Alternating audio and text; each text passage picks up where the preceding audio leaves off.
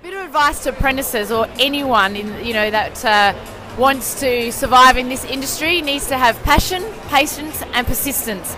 Because with those three things, you'll survive. Because no one can give you your passion, and no one can take it away from you. So if you've got it, it's yours there forever. Patience, because things take time. Nothing happens overnight. No one's successful overnight. It's a lot of patience that gets you there, and persistence. So you've really got to push the boundaries, knock down the doors, and get there. And the more persistent you are, the better you are.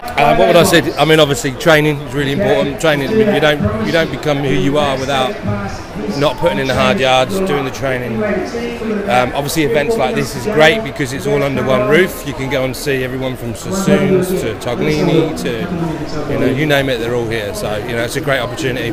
Buy one ticket, you can get it done. It's great. I think most people, they try and work out what other people want them to do, or they'll look at somebody else and say, I want to be like that. Forget about wanting to be like another person. Just think about the best you that you want to be, and when you're being, or when you have a clear picture of the best you that you want to be, then you start finding the people that have the characteristics and they have the skills to make you be the best you. So that's the best piece of advice I can give to young up and coming hairdressers.